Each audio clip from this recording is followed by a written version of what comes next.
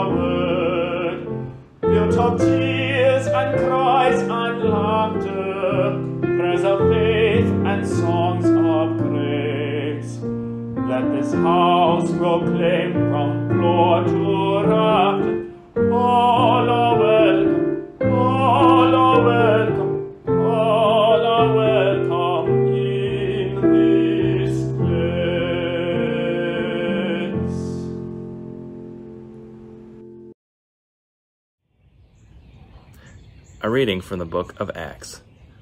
Now the whole group of those who believed were of one heart and soul, and no one claimed private ownership of any possessions, but everything they owned was held in common. With great power the apostles gave their testimony to the resurrection of Lord Jesus, and great grace was upon them all. There was not a needy person among them, for as many as owned lands or houses sold them and brought the proceeds of what was sold. They laid it at the apostles' feet, and it was distributed to each as any had need. Hear what the Spirit is saying to God's people. Let us say Psalm 133 in unison. How good and pleasant it is when kindred live together in unity. It is like fine oil upon the head that runs down upon the beard of Aaron, and runs down upon the collar of his robe. It is like the dew of Hermon that falls upon the hills of Zion. For there has God ordained the blessing, life forevermore. The gospel for today is from the 20th chapter of John. When it was evening on that day, the first day of the week, and the doors of the house where the disciples had met were locked for fear of the Jews, Jesus came and stood among them and said, "Peace be with you."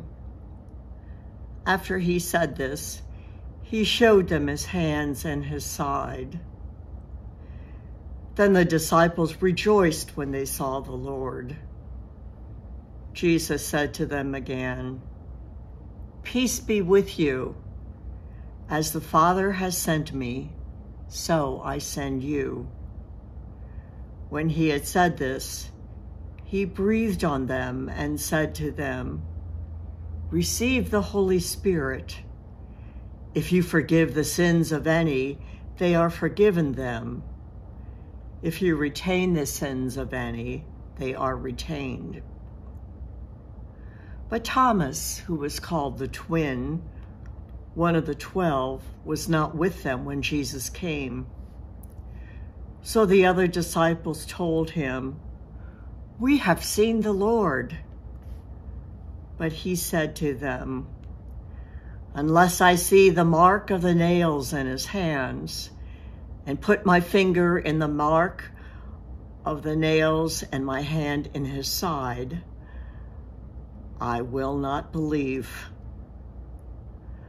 A week later, his disciples were again in the house, and Thomas was with them.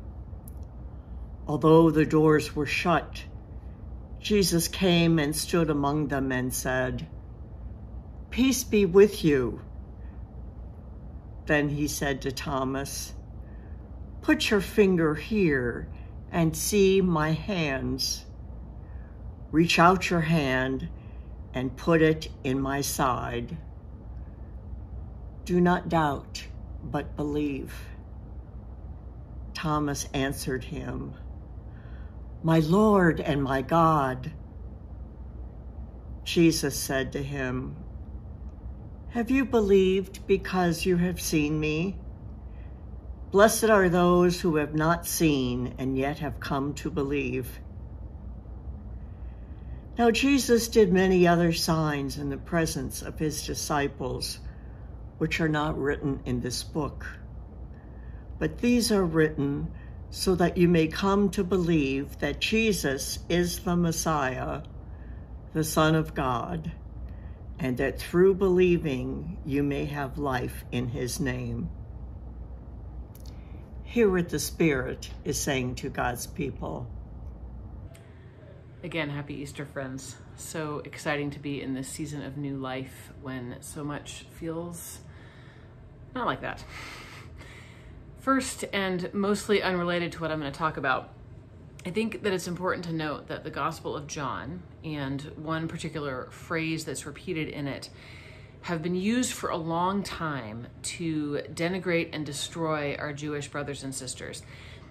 I want to be clear, I say this separate from what's going on in Gaza right now. Just the awareness of this. When the writers of John speak of the disciples being afraid of the Jews, it doesn't come across to us that all of them were Jewish. The people that they feared, the disciples, Jesus himself, This is a family fight that's happening within the Gospel of John.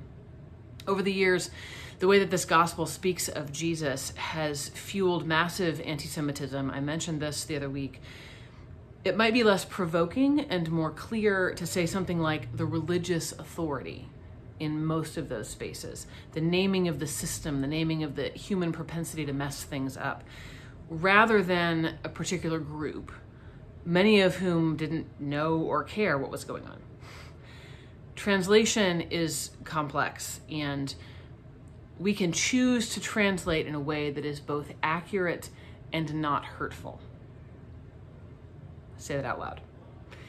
Anyway, years ago, when my son Jackson was just born, all 11 pounds of him, if you can believe it, and his sibling Blue was 4 years old, I was changing him in their shared room.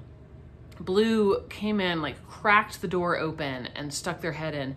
They stage whispered to me, "Peace be with you," and then went, "Ah," and they closed the door and disappeared. I blinked at the door. What in the world? And then realization dawned. I had been telling them various God stories, as they called them, and they were reenacting the resurrection appearance with Thomas. Blue and Jackson both are a lot like Thomas, actually. They want to know all kinds of things. How does lightning happen? How do you make charcoal? What was the technology like in the 90s? They want to know, in the Bible, are these real people or are they stories? Both. They want to know, at school, we talk about how the earth took millions of years to get like this. And at church, sometimes they tell us 6 days. Both. They want to know, are people good or bad? Both. Their brains are so big and so curious, just like your kids, just like you. Isn't that glorious? That we can ask the question like Mary Magdalene did. Jesus' body is not here. Where have you taken him? Or like Mary, the mother of Jesus, did, how can this be since I am a virgin? Or like Thomas did, how can I believe that he was raised from the dead unless I can see him and touch him? Thomas gets a bad rap in the church. We call him Doubting Thomas, with this implied condescension. Ooh, Thomas, don't doubt, just believe. I realize that's not exactly how we say it, but it strikes me that this is a false binary. People across our scriptures ask questions. They wonder if something can really be, and they push back against God. Thomas was in pain. His friend of 3 years had died. His hope that Jesus represented real change for the world had died. What kind of sick joke is it for the others to gang up on him and pretend they'd seen Jesus that night that he wasn't with them? So rude. Yeah, okay, sure, he's still alive. Remember how they crucified him in front of us? And how they stabbed him in the side with a spear? And how Nicodemus and Joseph of Arimathea buried him with 100 pounds of spices on top of him? No way to walk away from that easily. Okay, guys, sure, he's alive. I'll believe it when I see it. It's only natural. Sometimes we call that sin or apostasy or atheism. And the desire to learn more, to understand the makeup of the universe. Some parts of the church condemn it, but it's a gift. It's how we grow.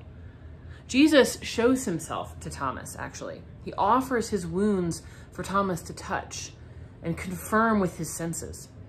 I am not sold that Jesus is criticizing Thomas when he says, do not doubt, but believe. Maybe don't doubt any longer. Believe that I am really here. It's a plea to be seen, an invitation for Thomas to move away from his mourning. Maybe it's a hair's breadth difference, but it's an important one. Jesus saying, don't doubt, is thrown around all the time to quell questions or to identify who is in and who's out. Doubters apparently are out and believers in. Now, just to be clear, I'm not ragging on believers here. That's pretty much us. I'm saying because there's nuance, or maybe there's nuance and complexity in what Jesus says. And maybe it's a false choice that we set up between the two, belief and doubt. The great playwright Václav Havel wrote, "Isn't it the moment of most profound doubt that gives birth to new certainties? Perhaps hopelessness is the very soil that nourishes human hope. Perhaps one could never find sense in life without first experiencing its absurdity." And theologian Paul Tillich wrote, "Doubt is not the opposite of faith. It is one element of faith."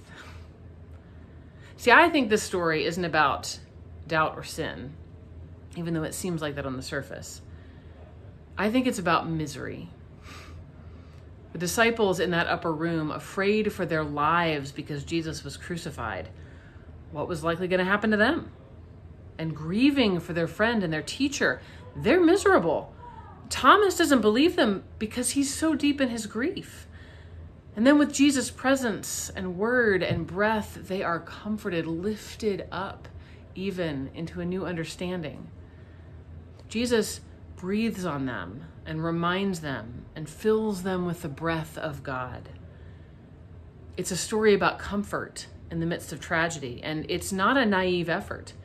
It's not a comfort that tries to wipe the slate clean as though nothing tragic had happened. Jesus arrives with his wounds clearly visible. He comes to them completely open-hearted, hiding nothing, offering everything.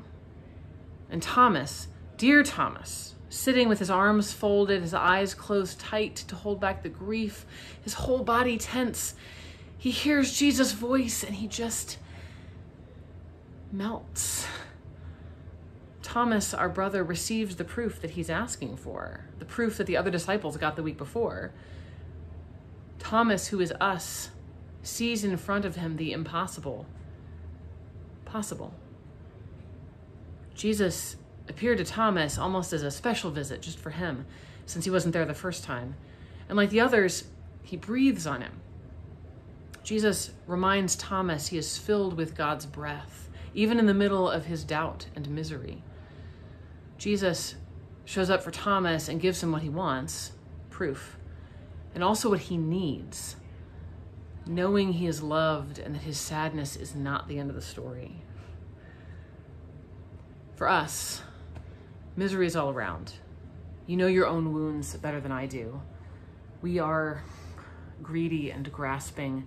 We are willfully ignorant as we click past news articles. We speak in terms of should and ought and how we aren't enough. We yell at each other and paint each other with villainous brushes. We read the world and each other with eyes filled with doubt about anyone's motivations. There's no way we can be like the disciples sharing the faith, even with our own children. There's no way we can be like the martyrs or the activists content to sacrifice themselves. We don't know enough. We aren't enough. It feels like that failure that Roger talked about on Easter. And yet we are enough, and we can. We are all Peter with his exuberance. We are all Mary and Martha and Lazarus who loved Jesus like a brother.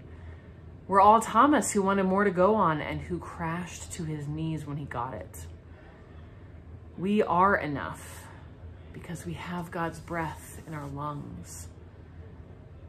And this is the kernel of this gospel reading for me. Deeper than doubt, deeper than misery and comfort, not Thomas, but Jesus breathing on them. It's weird, I know. Remember creation and God making people from mud and breathing on them to bring them to life.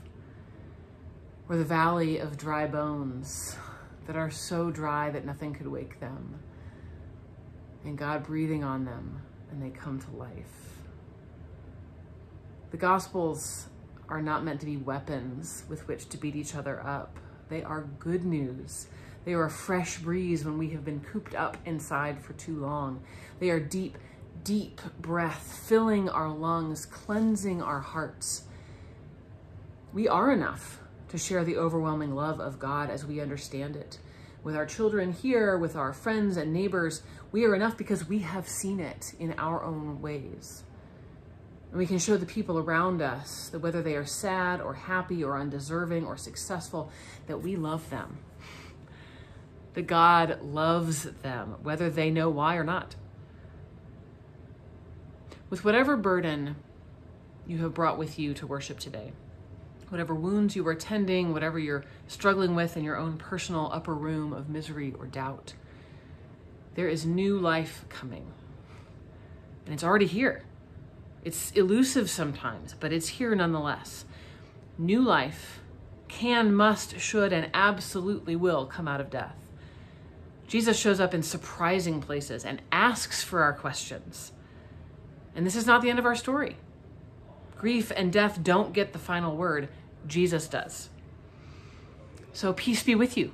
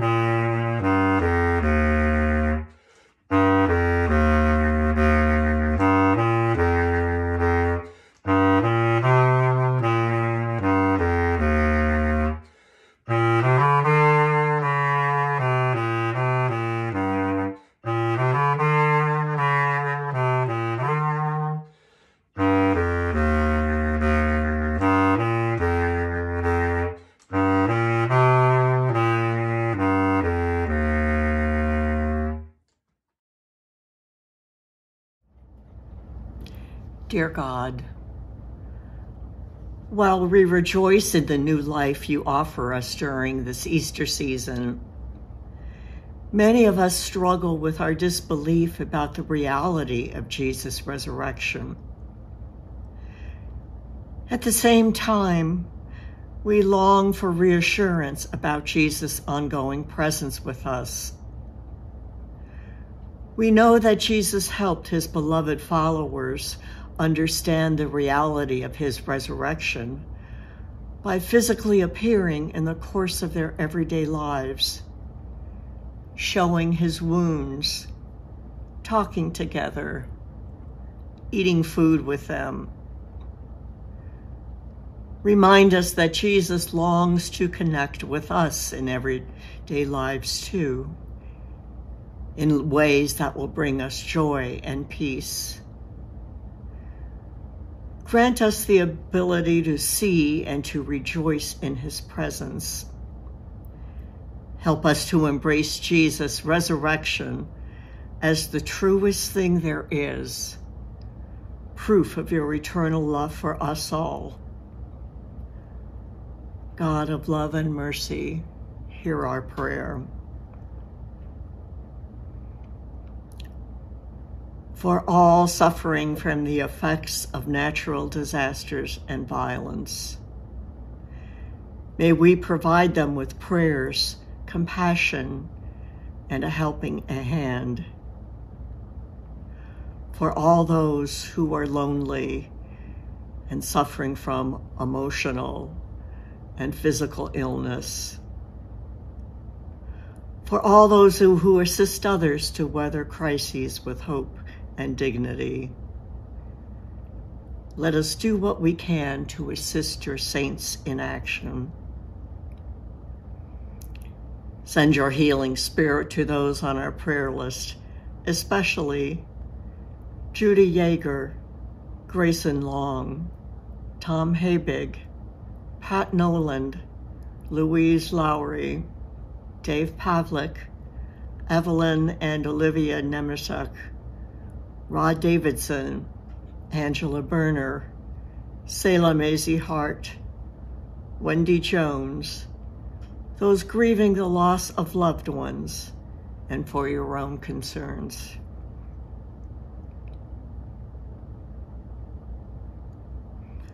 We pray for the dearly departed, especially those we now name before you.